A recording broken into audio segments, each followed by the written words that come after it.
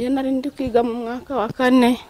haza umugabo ariko mu by'ukuri ntago nari nzi yuko yari umugabo nje namubonaga gutyo gusa ntazi n'igice turukamo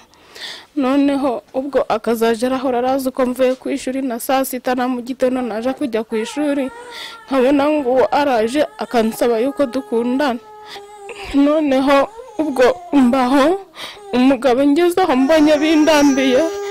ahora mbega ampiga ari kunshaka ngo ninkundane nawe ngo nindyamane nawe noneho nagiye kurepeta mu gutaha ndavuga imvura iguye ndavuga ntago ndakomeza kwicara imvura ikitse kangende mu rugo ntabari yonje gucura udukwe ngo noneho nita yakenda mu mutwe nagiye kubona niba yari yanetseho ndi bunyure mbega yihishe nko kuntuza ku giti cye nk'iki nagiye kubona mbone muguyemo nta kindi kintu nta namagambo yandi twigeze tuvugana ikintu yakoze nari nambaye akajipo aragashwanyaguza noneho nkanda nk'umugumu mwitako ubwo na nari nambaye na yarayicagagura arangije gukora ibyo arakora arabikora ariruka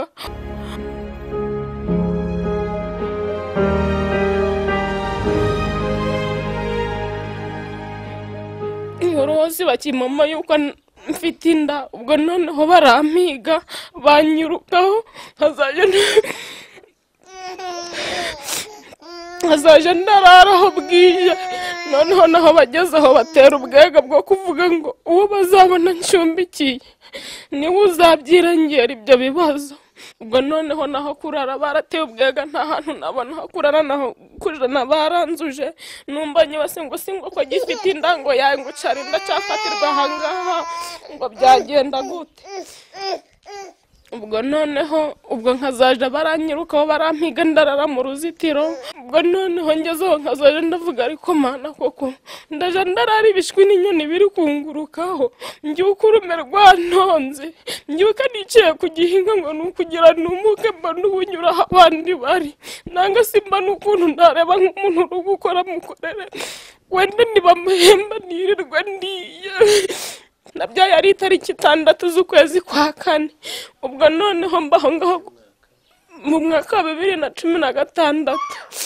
twagiye kumwandikisha muri leta baravuze ngo nibabandika bakuri maje ngo noneho babatangira ikirego ubu nagiye gutanga ikirego mu Gahunga bampa convocation ngo nzayijaneyo bambwira ko nzasubirayo mu kwa 5 ubwo ntegereje ico gihe nagiye kumurega ari kuri maje babitubwiye bakwihakana abantu ngo bakabanyuza muri maje ngo bakareba yuko bahujije amaraso zagora n'umuntu aramohotera anera indana nabyara dahari ashije nk'icyumweru ndara hanze mitambona undi mu mama turabana aranyishurira ngarukira mu wa 4 arambwira ati rero dero nuko nimera amafaranga arashije nigendere mitandivamo bamuhohoteye umuntu amufashe ku ngufu yarakeye n'umwana muto afite imyaka 16 icyo gihe ubwo byarakomeje babandi biba nk'ibintu by'inzangano barakomeza mumugiraho ikibazo cy'inzika baranamugambana gushaka kumwica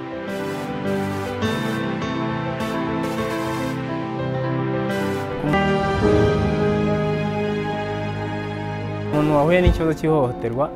aza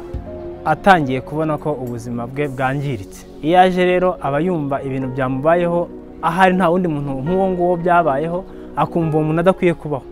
tumufasha kwakira ko ibyo byamubayeho bitarangiza ubuzima bwe hanyuma tukaganira tukamwereka ko hari ibindi bintu bishoboka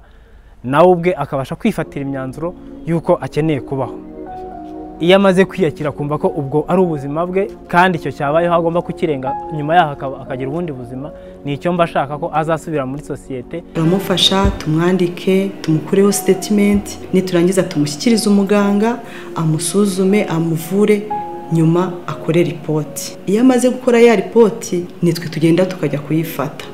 twamara kuyifata tukayishyikiriza abagenzacyaha bakorera ku masitasiyo babandi bashinzwe gukurikirana dossier turakomeza tugakurikira tukamenya uwamuhohoteye ese yarafunzwe ese yarafunguwe tugakurikirana dossier kugeza mu bushinjacyaha kugira ngo tumenye niba yarakatiwe cyangwa yararekuwe tukamenya n'impamvu zabiteye. Minisiteri y'Ubutabera n'abari abakozi ba Minisiteri y'Ubutabera batanga ubwo bufasha basobanurira uwahohotewe uburenganzira bwe n'uburyo agomba kubukurikirana. Niba habayeho urubanza rukaba uwamuhohoteye ariho akurikiranwa n'ubutabera. Haba hari uburyo bwo kuregera indishyi. Niba ari ukora umwanzuro utanga ikirego cy'indishyi akawumukorera akawutunganya ashingiye ku mategeko kandi akamenya no kuregera urwego rw'ubutabera nyine rugomba kuregerwa. Kugira ngo ihohoterwa ricike, icya mbere cyo nge mbona, urumva ubundi abantu baravuga ngo hajyeho amategeko, ariko mbona ikibazo kikiri mu myumvire. Hagomba cyane cyane kugira ngo umuryango nyarwanda umenye yuko dufite umuco mwiza, ariko ibirimo tugomba kubihindura kubera ko tutabihinduye nta nubwo amajyambere twayagereraho twese rimwe, kuko hari abasigara inyuma, hari n'abandi wenda bashobora, ariko nta n'uwagenda wenyine. So imyumvire yo kumva yuko umukobwa cyangwa umugore ashobora kugirirwa ihohoterwa cyangwa hari ibyo atemerewe kubera uko yavutse, icyo ngicyo ni ikintu gikomeye cyane. Ababyeyi ntabwo dutinyuka kuvuga ku buzima bw'imyororokere n'abana.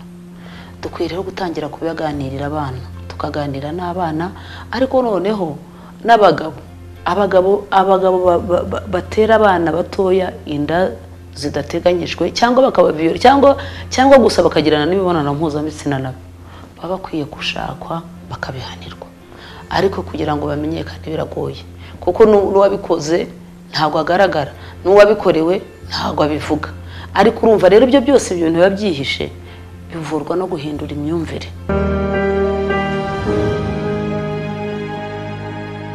Kuki habaho umuntu wihanganira ihohoterwa? Ihohoterwa ntabwo rikwiye kwihanganirwa. Nta kibi gikwiriye kwihanganirwa. Kibi kirarwanywa, urakirwanya. Kugutoza kwihanganira